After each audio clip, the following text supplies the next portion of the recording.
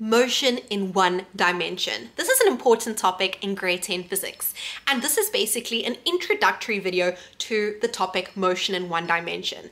Now, first of all, you need to go back and watch the videos on vectors and vectors in one dimension in order to understand motion in one dimension. In this video, we'll be focusing on something called the frame of reference and then position. Let's jump right into the video. Motion in one dimension is exactly what the phrase means. Motion or movement in one dimension along one straight line, one dimension. So 2 dimensions would be left, right, up, down. Motion in one dimension would be, for example, moving backwards or forwards along a straight line or up or down along a straight line. In the motion in one dimension section, we'll be speaking about frames of reference and position.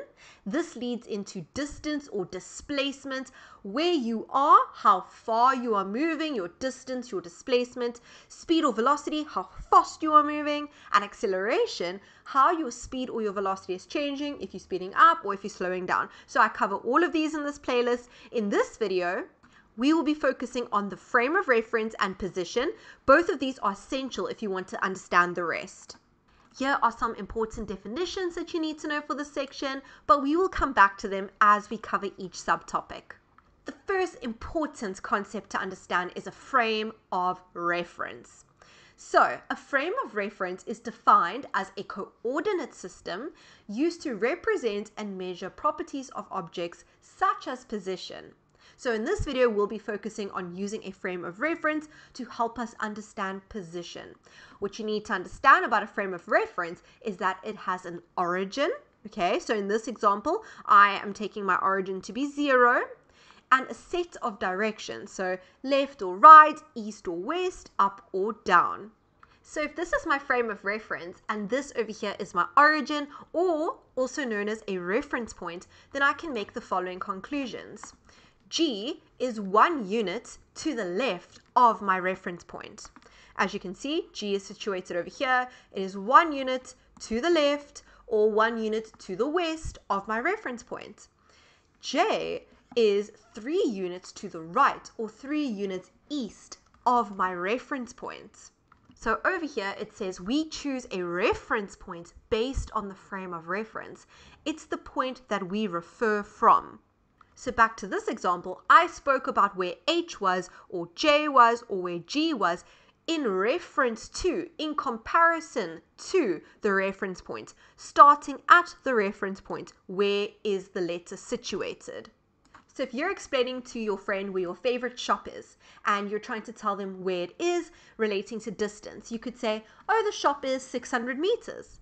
And your friend could say, 600 meters what? You have to give a frame of reference. You have to give a reference point. So you would have to say, oh, the shop is 600 meters from my home to the right. Something like that. And as I've mentioned, we can define position relative to a reference point. And because of this, and because we use a coordinate system as my frame of reference, position can be positive or negative. So in this example over here, if this point over here is my origin or my reference point, and I ask you for the position of the symbol that I'm going to draw on the screen now, the heart, I can ask you, where is the heart? What is the position of the heart relative to the reference point? So this is where you refer from, this is where you start, and you can say that the heart is 20 meters to the right of the reference point. You can also say east because we start at the reference point and we go 20 meters in the direction of the right or in the direction of the east. Then we get to the heart. In this example, I could ask you for the position of several things, but I have to give you an origin or a reference point. So for example, if I ask you what is the position of the school relative to my home, your home is your reference point. That's your 0 technically. The school is your reference point. So listen to my question again. What is the position of the school? I'm asking where is the school relative to my home. So start at the home. How far away is the school? Well, you have to go 800 meters to the left or to the west. Do you see how they give me a set of coordinates? because they give me the north, east, south, west, the compass points over here, we actually should make use of the compass points. I took this from a past exam paper. So we start at home, we go 800 meters to the west, and then we go an additional 500 meters to the west. So in total, the answer is that the school is 1,300 meters from my home, or east from, sorry, not east, west, relative to my home. Just like that. What if I had to ask you, what are the positions of the boy and the girl relative to the school? So you start at the school, that's your 0 position, that's your reference point. And now, where are the boy and the girl relative to the school? You can see that the boy and the girl are 500 meters to the east of the school. So your answer for position for the boy and the girl relative to the school would be 500 meters east. They are 500 meters east of the school. This one comes from a past paper. See if you can try it. Ignore 2.1. It's a definition that you need to learn. But they say a baby leaves a bowl of food on the floor and crawls westward, which is that way, to fetch a toy placed 5 meters away from the baby. At the same time, a dog walks eastwards, that's that way, towards the baby. It takes the baby 30 seconds to reach the toy. The dog walks past the toy to eat the baby's food in the bowl. Okay, 2.2. Determine the position of the dog relative to the baby before they both moved. So before they both moved, the dog was here, 7 meters away from the toy as indicated on the diagram, and the toy was 5 meters away from the baby. So the total distance between the dog and the baby before they moved was 12 meters. But remember, when you give position, it's relative to your reference point. So if you read the question carefully, they say determine the position of the dog relative to the baby. So start at the baby. Where is the dog? Is the dog on the east of the baby? So is the dog this way?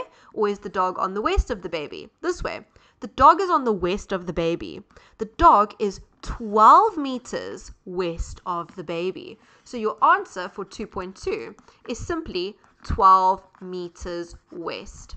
And if you take the baby as your reference point, technically you can call that your 0 position.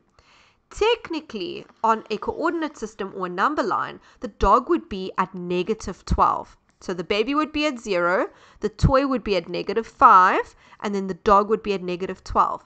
But generally in physics, we don't leave our answer as a negative. The -12 tells me the direction. It tells me that the dog is 12 meters west of the baby.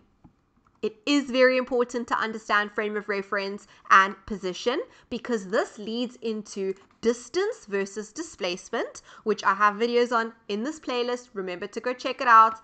Also, that leads into speed and velocity. Again, I have videos on it in the playlist. Please go check it out.